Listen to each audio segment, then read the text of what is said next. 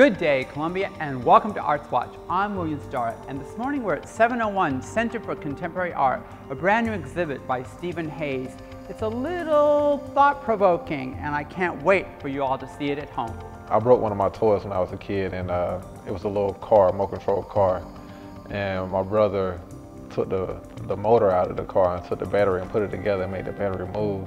And that sort of like blew my mind when I was a kid, so I was just like, wow, I can break my toys and make new toys.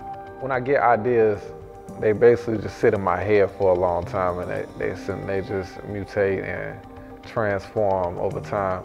Came across the image of the Brooks slave ship plan, which is the image that depicts how many people they can fit inside a boat at once. I was thinking about how in high school, you don't really learn much about the transporting of people. They say they pick people up from Africa, bring them to America, and they go on to the Civil War and talk about slavery and civil rights and stuff, but they don't go into depth about all the boats. So I hand carved the backs of each one of the statues, which takes me a day to hand carve each back of the statue. From there, I forged chains for all the chains that connect all the statues to the pallet. The statue itself, I ended up buying wood from Home Depot and cutting it all myself by hand and trimming it and using a torch to give it that old age and patina all the metal.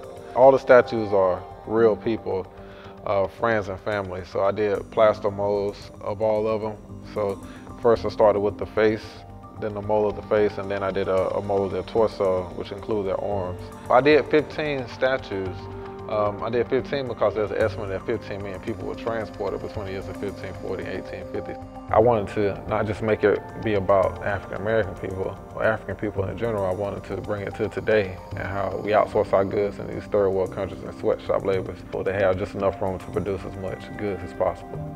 One box is called consumption, but when I put them all together, they all stack up like Legos and they form in different shapes, and it would be called gluttony.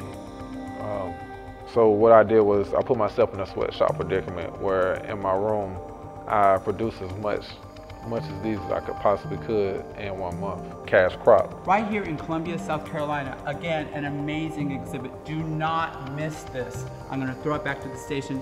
Thank you for watching Arts Watch. I'm William Starrett, and have a good day, Columbia.